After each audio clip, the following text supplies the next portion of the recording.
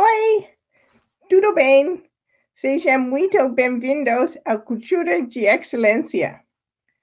Eu sou a Karyn Ross e prazer receber vocês aqui. Aqui na Voitto, teremos encontros semanais onde vamos conversar com mulheres de todo o mundo sobre propósito, melhoria do processo e gentileza. Hi, everyone. How are you? I'm Karyn Ross, and it's a pleasure to welcome you here. Here at Voitto, we'll be having weekly meetings where we'll talk with women from all around the world about purpose, process improvement, and kindness. And I'm so excited. This is our very first episode of Cultura de Excelência. And what better way to start any journey, lean journey, any journey that you're going to go on, the best way to start is with purpose.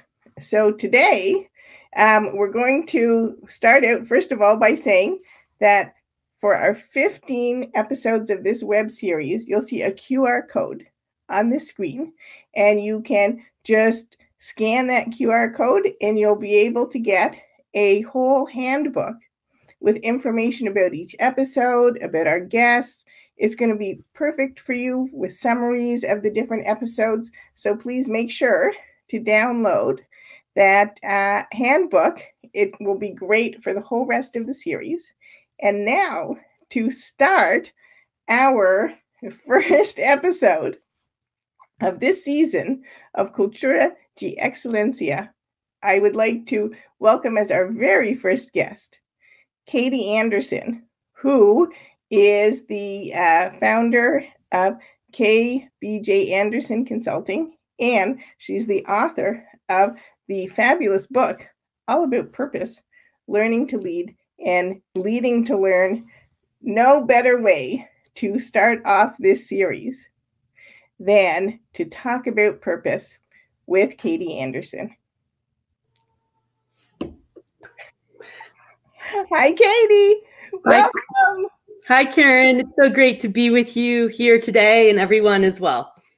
Thank you. Can you tell everybody a little bit about yourself and about what you're doing and why you're so passionate about purpose?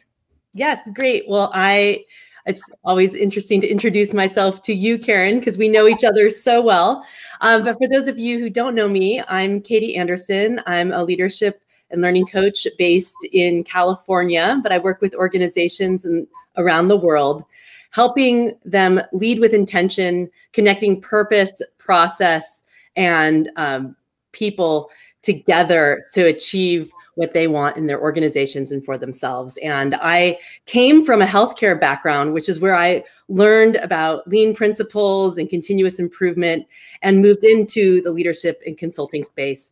And I also had the incredible fortune to live in Japan in 2015 and 16 and met Mr. Isao Yoshino, who was a 40-year Toyota leader. And out of that experience came the book, Learning to Lead, Leading to Learn. So I'm excited to be here today and talk with you about purpose and the word intention, which is what I'm so passionate about. It's about how do we understand our purpose, what's most important inside of our hearts, and then how do we align our actions and our behaviors to fulfill that purpose? So first, understanding what our purpose is where we need to get started. So I'm excited to be here today to talk with you. Absolutely. All right. So let's get started. And I really, can't tell the people who are watching this web series how many hours that Katie and I have probably spent talking about purpose. So Katie, since creating a culture of excellence starts with purpose, what is the very first thing an organization can do to get started with purpose? And of course, some organizations, many have been in business for a long time. What can they do to make sure that everybody, because we often have new people, that everybody understands what that purpose is? So it's a huge question. And we could talk about this for the whole episode. And I'd love your input too, Karyn. There are many things an organization can do or individuals too to connect with purpose. But I think one of the biggest mistakes that I see organizations do is they're focused on the thing that we do or the thing that we create rather than the original purpose. So what we deliver, the service we deliver or the product that we create is actually in service of something else. And so we need to go back to that of what is the reason for our existence? What is the problem we're trying to solve in an organization? What value are we trying to create? Because there are many ways that we can do that for the service or the products that we offer. So it's going back and saying, well, what is that original intention or purpose for what we do? And so that can be hard. And one of the things that I've actually incorporated more into my practice that I've learned from you, Karyn, is having individuals draw that purpose and connect with it outside of not just using words, but how, when we can draw, we can really see so much more. So we can dive into that later as well. And then for organizations that have been in business for a long time, it's also going back to say, for all the things we do, what is the uniting purpose behind that? What is the impact, the value that we're really trying to have in the world? And then communicate that to everyone and also show the connection that people have in the work that they do for creating or fulfilling that purpose of the organization as well. I love that, Katie. And, you know, it's so easy to just get caught up in the everyday things that we're doing, the actions that we're taking, and forget what the reason that we're undertaking it for. And so many organizations, when I work with them also, and I ask them, well, what's your mission or what's your vision? And even the head of the organization will say, hey, can I just look on the internet? And that's always a sign to me that somehow we've lost track of what that bigger purpose is. Yes. Why we're here, right? Yes. Yes. I think there's some great examples. I mean, I always go back to the Autoliv, which is a seatbelt manufacturer, and they don't just say, oh, we make seatbelts. They save lives. And the way they do that is to create a high quality seatbelt for people. And so that's really inspirational, opposed to the widget or the thing we create. So we're getting back to the heart and the inspiration and what's really important. Yeah. Absolutely. And I think that really connects us with the next question, which is about customers, right? So how can we make sure that our business purpose and the wants and needs of our customers go together, especially in these rapidly changing times? Oftentimes we go to work, even if we're now, remote, and we're on some kind of Zoom or other kind of web chat platform. It's so easy to focus internally because we see the people we work with and we don't always see our customers. How do we make sure that the focus is just as much on our customers and help people understand that our purpose has to do with that connection with our customers? Great question. It's about also making sure that we keep going back to that purpose that we had really focused on in that first question, and putting our heads up and making sure that how are we getting input from our customers? What value what do they need now? Maybe what we were doing in the past is not actually what they need now. And then what do we do to pivot and change to stay connected with our purpose and creating that value and still fulfilling the needs that our customers have now. Of course, it's important to also pay attention to what does the organization need and the people doing the work as well. But again, an organization is in business to serve our customers. And so we have to stay connected to that purpose and what is going to create value and what is needed for our customers as well. And one of the best ways of doing that is, to go see, to go listen, to hear, and stay connected about what's happening and what's needed by actually talking to them. Especially in changing times like this, that how are we going to know what our customers want unless we go and speak to them? And then how do we make sure that the way we're acting and the things that we're doing are helping? It's the how, the fulfilling our purpose through helping them through their changing wants and needs. Yes, absolutely. So what should companies do to transform their purpose into tangible actions, right? So now maybe we have like auto leave, save lives, or Toyota become the global mobility company, right? We have this great purpose, but what do we do to make sure those changes actually have tangible actions and that they're enacted with kindness, both for team members and for customers? So much that I could say on this. And I think first and foremost, this really gets back to that word intention that I talked about earlier. So it's not just about how do we have this idea and the concept, but how do we fulfill a purpose? And so that's about taking action. And that's at the individual level as well as the organizational level. So how do we have purpose? And then how do we have the actions that align in the direction of that? What I didn't explain is in Japanese, the symbols that create the word intention come from heart or purpose and direction or the compass. And so those two must be united. We need to take action to fulfill the purpose.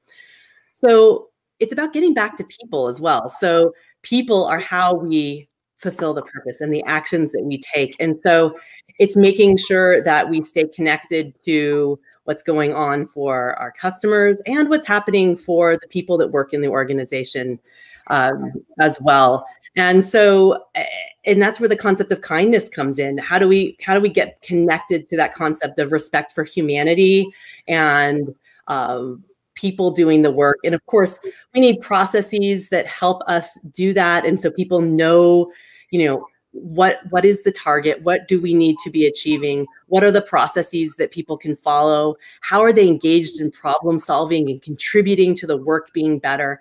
And I really think that that is how we connect and create action on fulfilling the purpose. It's really with a focus on people and on learning and in continuous improvement, and through the empowerment of engaging everyone in connection to purpose and fulfilling that purpose each and every day.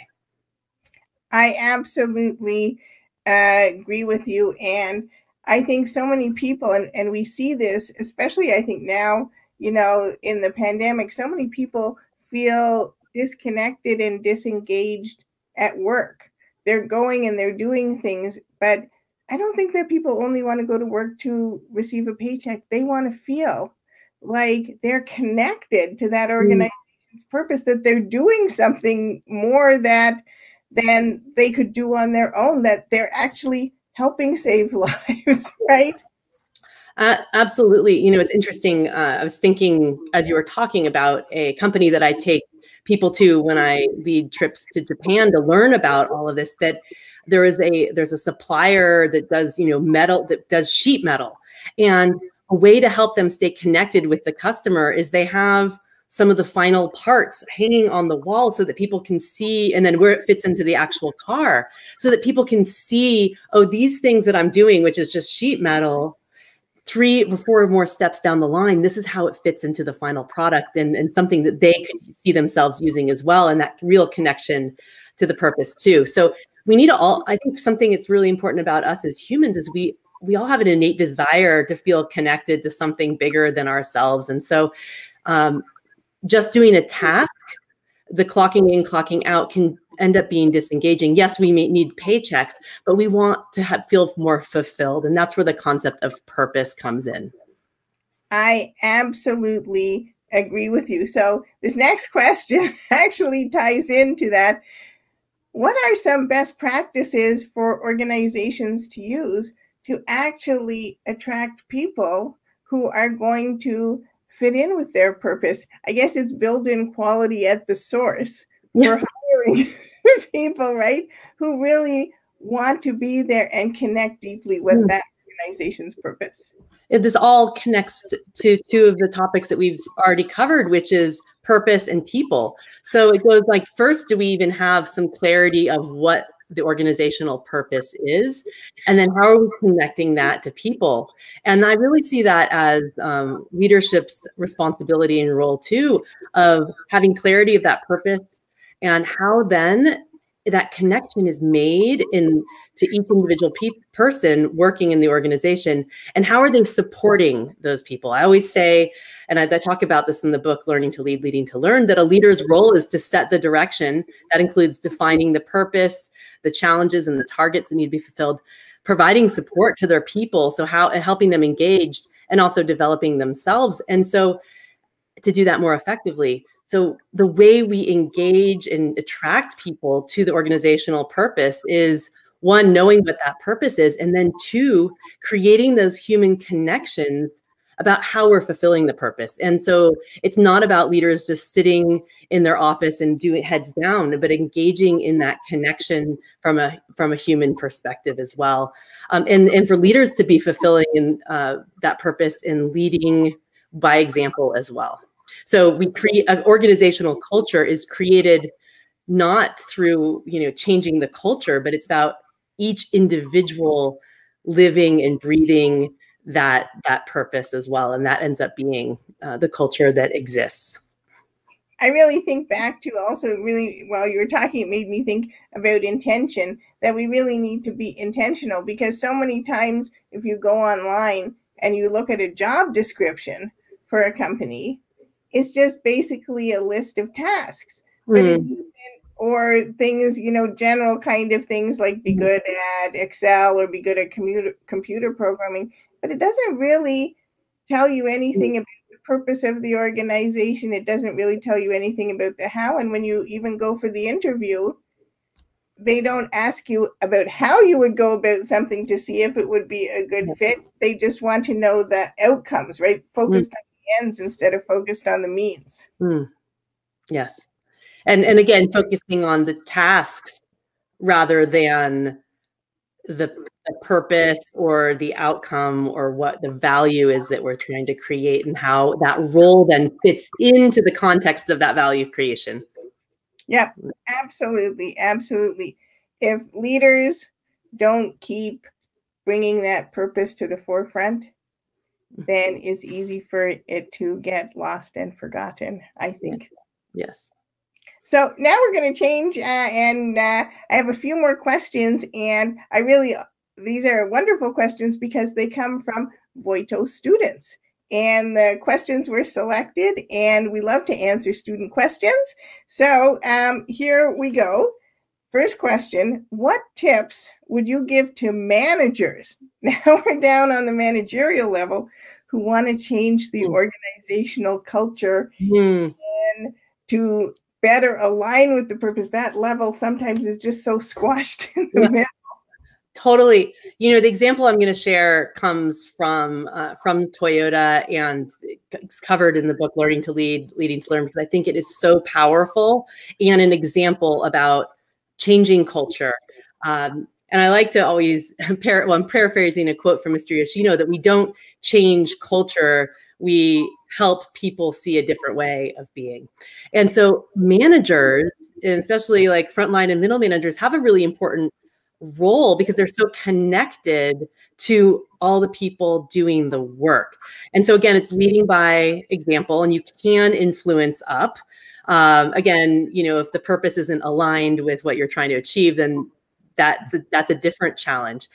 But the example was the NUMMI facility in the United States in the early 1980s. And this was a joint venture between General Motors, car manufacturer, and American car manufacturer, and their worst performing plant that had terrible quality and engagement.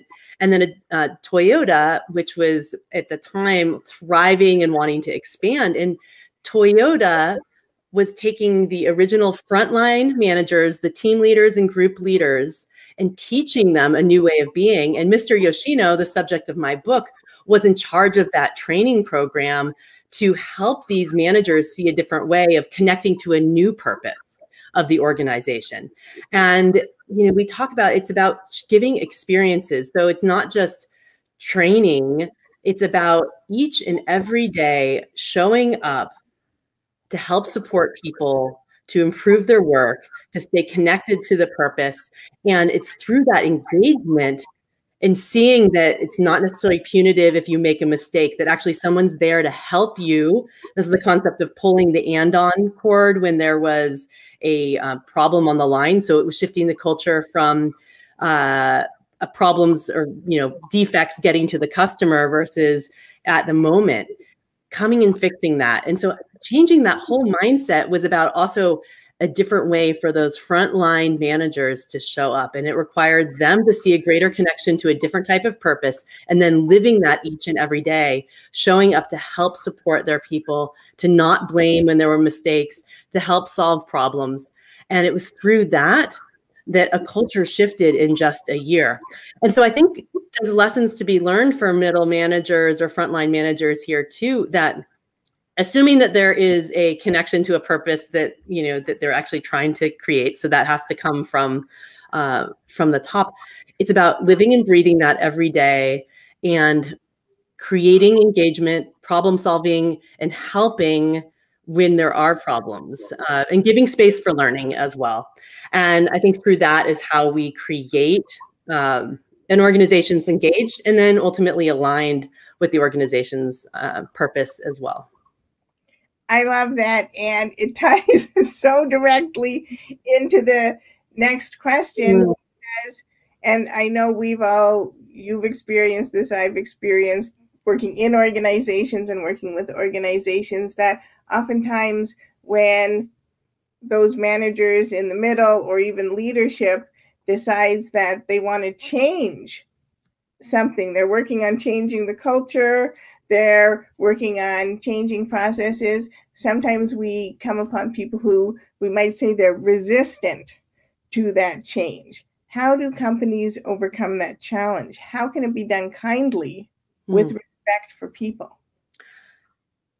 I think it's so important to shift a mindset from people being resistant to change to maybe understanding that there's a reason behind this sort of initial resistance per se, that they're having a human reaction, that maybe they weren't involved in creating the new solution. Maybe they're afraid that they're going to lose their job, or that they don't have the capabilities or skills, or that they were, you know, so I think it's going back to that sense of humanity that we all sometimes experience, that discomfort that comes when things change and shift. I actually was having a very similar conversation with my 10-year-old son this morning.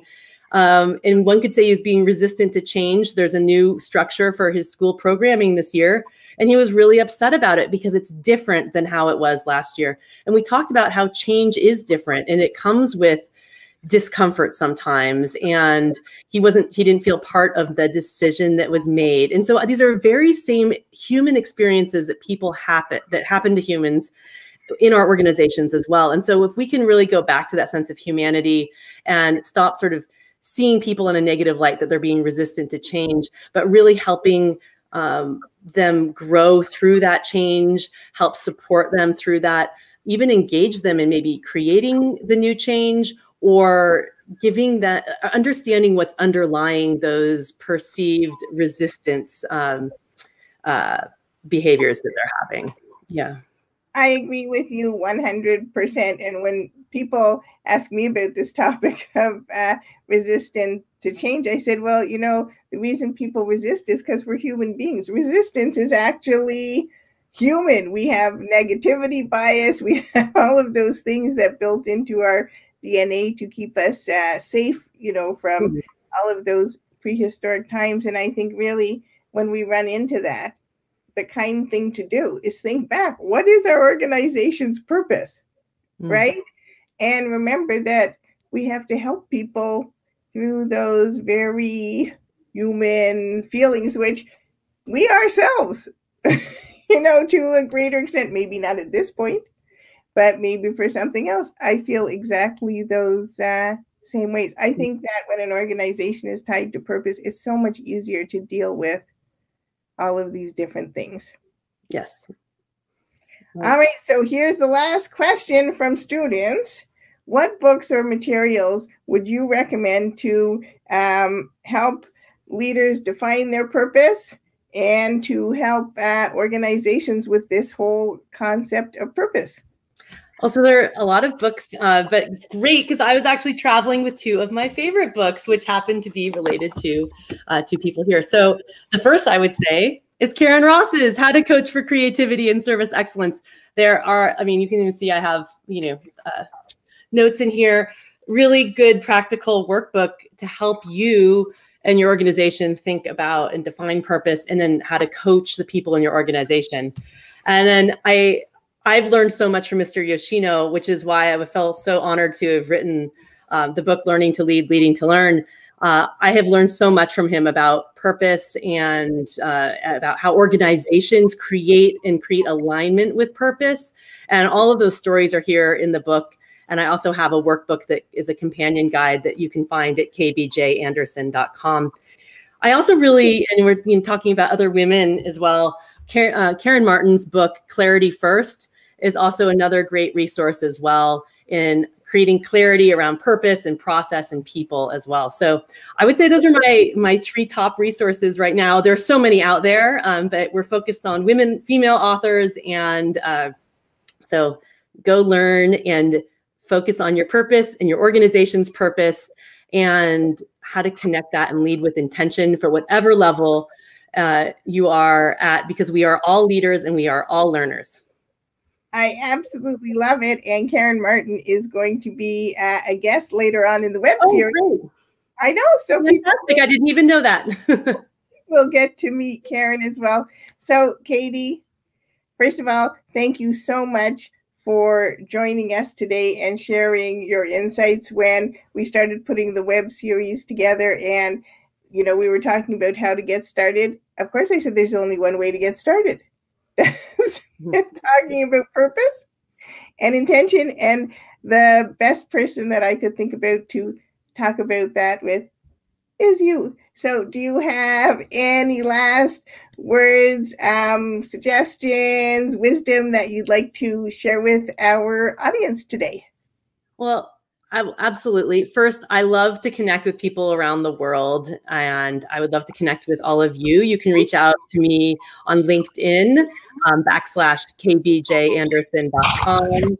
On Twitter, my handle is @kbjanderson, as well as my website as well. I have a newsletter, and I really love to hear from people. That's what inspires me and gives me energy. Of course, you please read the book and be inspired as much as I have from Mr. Yoshino as well. And I'd love to have any of you in my upcoming courses or to reach out and just connect in general. And to know, I love this concept that I learned from talking with Mr. Yoshino. It was a comment he made about his experience at Toyota. He called it a chain of learning. And I see that we are all connected in this chain of learning together. I learned from everyone else, and through this conversation, I've learned something new. And I love sharing and connecting about chain of learning. That's so powerful as well. So thank you all. And thank you, Karyn, for inviting me here today. Katie, thank you so much, Katie, always for sharing your insight, for sharing your kindness, and for, of course, being my fabulous friend. And as we say, always in K2C2, the coaching community that Katie and I host together. Yes. 1 plus 1 is way more than 2. All right. Well, I will look forward to chatting with you soon, Katie. And I'm going to wrap up our episode today by summarizing some of our main insights. So insight number 1, focusing only on the things that just need to be created in an organization, whether you're manufacturing or services, is a mistake. Don't just focus on tasks. Make sure you're asking the questions that tie us to purpose. What is the reason we're doing this? What's the problem we're trying to solve? What is the impact we need to make for our customers and the organization? Insight number 2. What's the best way to start any journey? With purpose. And that purpose needs to be connected to customers, because the only reason any organization, again, and that's manufacturing and service, is in business, is to solve the problems of our customers. Insight number 3, change your mindset. Leaders need to be connected to the people doing the work. Showing that you're willing to help is essential to improve the work environment. And remember, as leaders, since you are the connection You are the connection to purpose, to the work. So make sure that you are showing up and creating that connection with your team members. Insight number 4, talk a lot with the team. We're humans and we can sometimes be scared of change. Change the way you think. Instead of thinking people are resistant, think people are having a normal human reaction to things being different. Help your people through it. That kindness is going to help connect them to purpose and make sure they're connected to doing their work in the right way. Insight number 5, be an outlier. Don't just focus on the tasks. Focus on the purpose of the company. And if you're not sure about that purpose, go to ask your leader. Make sure you understand why you're doing something, how it's going to help your customers, how it's going to help the organization, not just doing the task. It's going to be better for your organization and it's going to be better for you. So, well, that is the end of this very first episode of Cultura de Excelencia. So thank you for joining me and my fabulous friend, Katie Anderson. I'm looking forward to seeing everyone next week, where we're going to be talking about how to inspire more women to become involved with Lean. Until then, I hope you have an absolutely fabulous week filled with purpose, process improvement, and kindness. Bem, pessoal, esse foi o primeiro episódio do Cultura de Excelência. Muito obrigado por se juntar a mim e a Katie Anderson hoje. Espero ver todos vocês na semana que vem, onde vamos falar sobre como inspirar mais mulheres a adotar o Lean com mais uma mulher incrível no Lean. Até lá, espero que você tenha uma semana fabulosa e cheia de propósito, melhoria de processos e gentileza. Tchau, tchau!